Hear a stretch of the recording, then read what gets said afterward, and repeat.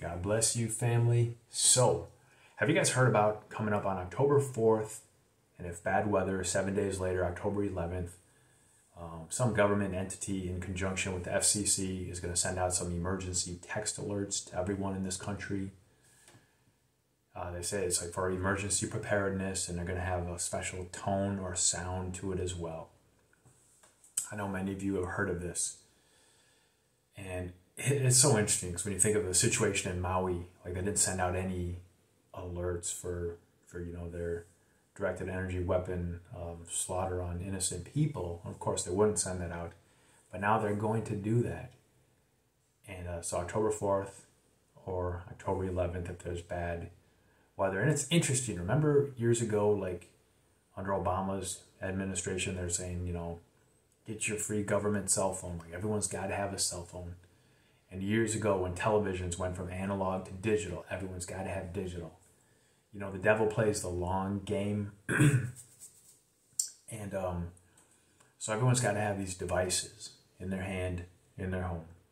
And then coming up here shortly, October 4th, isn't that kind of crazy to think about it? We're going to be hearing this pulsating sound, this frequency. It makes me think when the Lord spoke, vibrations, speaking, things were created. Vibrations have power. A lot of these governments have these technologies that can create vibrations and create earthquakes. They can do that in conjunction with things they spray in the sky to create weather. U.S. government has patents for this, for geoengineering, cloud seeding, etc., etc. And that's coming up, and it's crazy. Just the other day, I did a little test, and I put some aluminum foil over my cell phone and tested calling it from another phone, and it does sufficiently block that. And my people perish for lack of wisdom, God's word tells us. And it just makes me think, come this day, if we're still here, if we're not caught away by then, which maybe we will be, I'll probably wrap up my cell phone and just, because I've heard even if you try to turn your cell phone off, like they could still power back on, the sound and frequency could still pop off. It's going to be crazy. But despite the, the impending things that we hear that are just troubling, and it's like, what is next? In my scripture reading for every day, I wanted to read a bit about John chapter 4, when he's talking with the woman at the well, the Samaritan woman. And, he's talking to her. She comes to faith, believing on him because of what he preaches, what he's talking about. And it's very fascinating because while in Samaria, I'm going to read a little bit regarding this, Jesus had enjoyed his first unqualified and unopposed success. His own people's hearts were not open to him, but exhibited reluctance and hardness. So yeah, these Samaria, people from Samaria, these half-breed of Jew and something else, the Lord had success. And the point of what I'm talking about is, what is the believer's role in the evangelism of the world, as we are called to be witnesses of Jesus, to give a testimony, a good word on the good news, to testify what has the Lord done in our lives, right? So I want to read just a few sentences regarding evangelism in conjunction with this scripture, and mentioning this October 4th thing that's coming up in the bad news. Like, there's a lot of distractions, and a lot of these things are legit, and they're coming, and the devil certainly wants us distracted and fearful, but we have not been given that spirit of fear, right? So let us keep these things on our radar. Let us be wise by the Holy Spirit and do the things we need to do. But the spiritual preparedness is very important. I would say even more so than anything else we can do. And just spreading the news of Jesus to more and more. We're going to be okay, come what may. Come the worst calamities, if anything hits us before our catching away. We're covered. We know where we're going. It's all good. But this is a good word, and I'm glad I read it today. So, in the context of the Samaritan woman and village coming to faith in Christ, Jesus spoke of the harvest and the need for workers in John 4:35. Jesus used the fact that they were surrounded by crops growing in the field and waiting to be harvested as an object lesson to illustrate his urgency about reaching the lost. Isn't that on our hearts? My heart, that's my heart, that's my spirit. That's the only reason I'm still here. Let me be a blessing, which the harvest symbolized. The event probably happened in December or January, which was 4 months before the normal spring harvest, mid-April. Crops were planted in November, and by December or January, the grain would be sprouting in vibrant green color. Jesus points out the Samaritan woman and people of Sychar, lift up your eyes, he says, who were at that moment coming upon the scene. Verse 30, looking like a ripened harvest that urgently need to be gathered, right? Oh, the compassion of Jesus. He sees these people coming and he makes that analogy. He's like, look, behold, the crop. They're white. They're ready for harvest. That's people we see today. And I'll read on here. Example, evangelize, to be gathered to be harvest. White for harvest. Their white clothing seen above the growing grain may have looked like white heads on the stalks, an indication of readiness for harvest.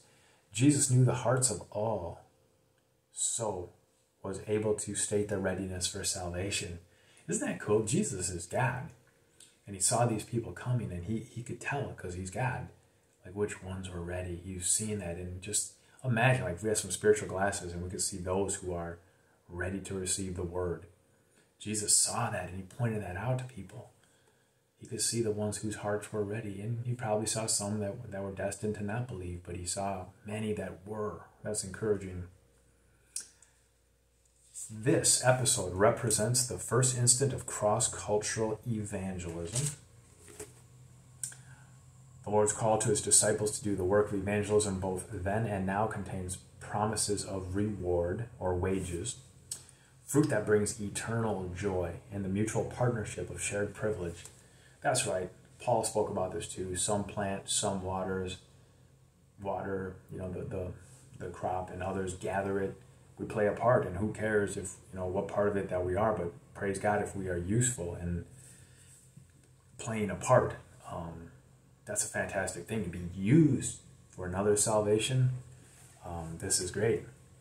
When he talked with the Samaritan woman, Jesus was performing the will of the Father and thereby received greater sustenance and satisfaction than any mere physical food could offer him. Remember, his disciples were coming, and I think they were saying, like, come and eat and stuff. And Jesus said, I have food you don't know about. And they're wondering, what is that all about? And he said, verse 34, my meat is to do the will of him that sent me and to finish his work. Yep, because a few verses earlier, in the meanwhile his disciples prayed him, saying, Master, eat. But he said unto them, I have meat to eat that you know not of. Okay, so he's talking about that obedience. He's a man on a mission, and it was gratifying to him. He was like, oh, this is satisfying for me to eat. Jesus was performing the will of the Father and thereby received greater sustenance and satisfaction than any mere physical food could offer him. Obedience to and dependence upon God's will summed up Jesus' whole life. Ephesians 5:17 also talks about this. Certainly the same is true for any follower of Christ. So guys, as you continue reading your scripture, growing in sanctification, becoming more and more like Jesus, you're going to find that you can fast longer.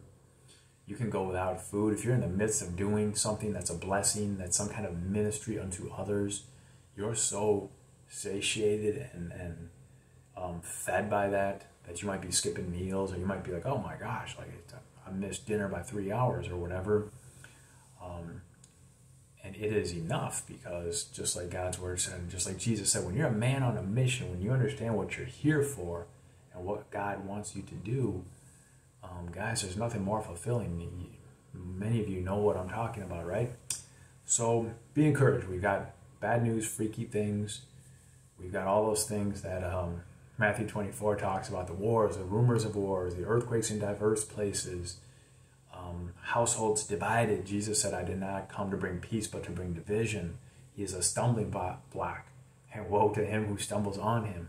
He is a rock of offense. So we know this walk is difficult and challenging daily. Jesus said you will have trouble, but greater is that spirit in us than the spirit that's in the world, right? We have the Holy Spirit, so we are well covered. And guys, keep your eyes open for those opportunities to evangelize, to share, whether it's a word or a kindness. Try to incorporate some kind of words pointing people to Jesus. The Holy Spirit will give you boldness at those times, I do believe, as you continue striving and having that desire and that spirit to be a blessing. So be encouraged. Bring October 4th, come what may. The Lord is still going to protect us. He's still going to, we're going to have our Red Sea moment. I do believe that. So almost like I would encourage you, and I'll end with this, almost laugh at the calamity that's being telegraphed. They're showing their hand, whether it's true or not. They might be bluffing about a lot of these things. And when I say they, it's these devilish people who are, going to be part of this wicked beast system once we're gone. I've become more like that, where I chuckle when I see these things. I'm like, oh, really? Is that what you got? I'm like, I still want to be wise and not cocky about it, but I do chuckle and say, my goodness, are you kidding me? You're coming against the Lord and his children? It's like, that's foolish, and you're going to lose. Even if we were to be killed, we still win. So be encouraged, guys. Continue to just share a little bit of Jesus with anyone you come into contact with. Always be praying the Holy Spirit, and just be obedient to what he would call you to do. That's the next best step in any situation. So thank you guys for watching. Appreciate it. Have a great night. God bless you.